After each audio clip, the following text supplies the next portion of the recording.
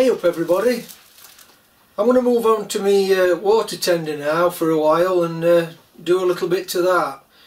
So in my previous set of videos you'll have seen where I made the chassis and all the relevant parts for the rolling chassis, and I'm going to move on to the tank now. For anybody that's not quite sure what it looks like,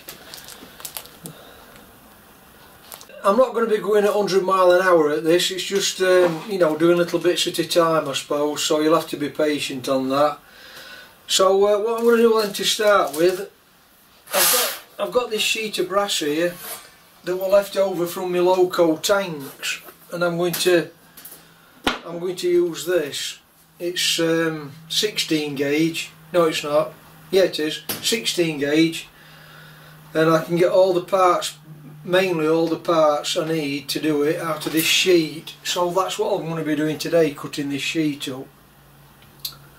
We'll have a look at that sheet in a minute, and also in another future video, I don't know when this will be, but a friend of mine up at Trike,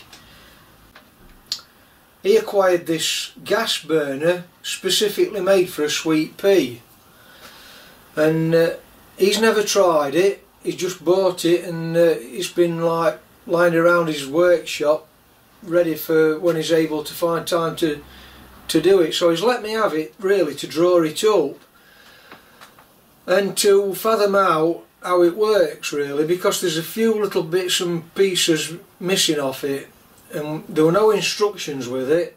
It's never been used, so I'll be looking at that in another video to try running it on gas perhaps. I'm not saying I'll be running it on gas permanently, so all you purists out there, you know, it's just a bit of an experiment really.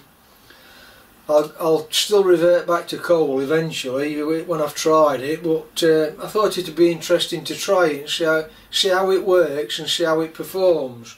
So that's for a future video.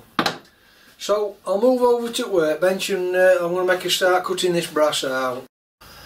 Just before I start cutting this brass up, I've had this sticker come from Mick's workshop. Now Mick's over in USA, I've had this letter from him as well, and he does like-minded, interesting stuff that we're all doing as workshops. I think he's been probably on YouTube maybe 1 or 2 years, so he's quite new. So if you'd like to go over and take a look at Mick and give him a bit of support, I'd appreciate that.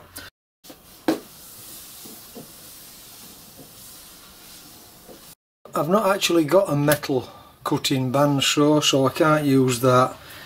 I'm going to cut this with my jigsaw with a metal cutting blade in. So what I'm going to do, I'm going to clamp it onto my bench.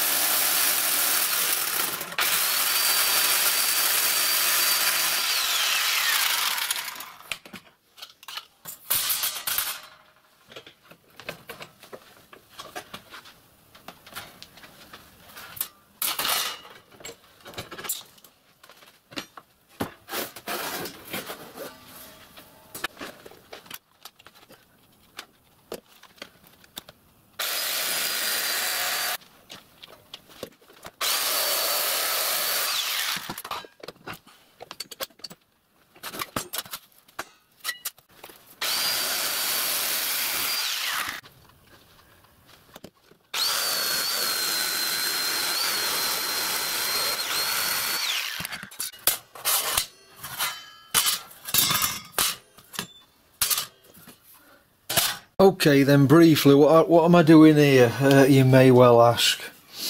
Right, because my milling machine I haven't got the travel on my table to square these edges up.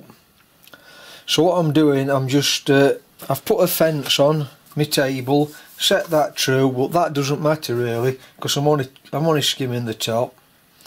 So just so I've got something to butt up to keep everything solid. I'm going to clamp me pieces of brass between two stout square parallel pieces of wood. I'm going to put some clamps on there, and then I can mill across the top, and then the portion that doesn't get milled I can leave my miller at its settings, just unclamp the wood that's clamping the brass together, slide it along, reclamp it back on, and then continue my cut. And then everything's going to be more or less within a few thousandths square to each other, ready for when I make the tank up.